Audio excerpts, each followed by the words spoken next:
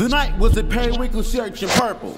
I just arrived home about to enter the front gate of my house when I witnessed black Jeeps parking behind me. Several officers in plain clothes and bulletproof vests exited the Jeeps. An officer who was cautiously looking at me announced there had been a shooting. A witness said it was a gray sedan. At the time I drove a Mercury Grand Marquis. Called it the U-boat because it was enormous. It was big enough to sink into the minds of police officers who pulled me over repeatedly.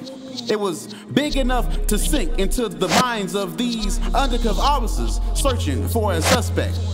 As soon as I saw undercover officers gripping pistol handles, I raised my hands to God, reaching for the Lord's protection. One undercover officer slowly crept up behind me and asked for my license. I told him it's in my back pocket because I refused to reach. This is well before Mike Brown.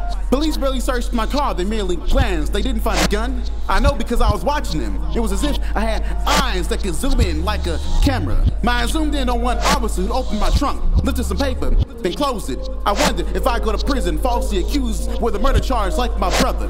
My arms started getting tired and it started to waver, shaking like a Mount St. Andreas earthquake. Then one of the officers got a call.